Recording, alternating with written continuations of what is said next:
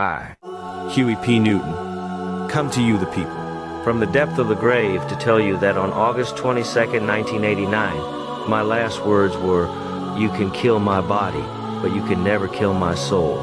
I come to tell you on this day I held truth to my word.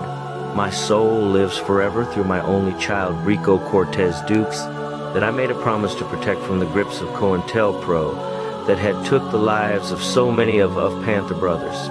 On this day, I, Huey P Newton, founder and leader of the Black Panthers Party for Self-Defense, pass the throne over to my only biological child, Rico Dukes.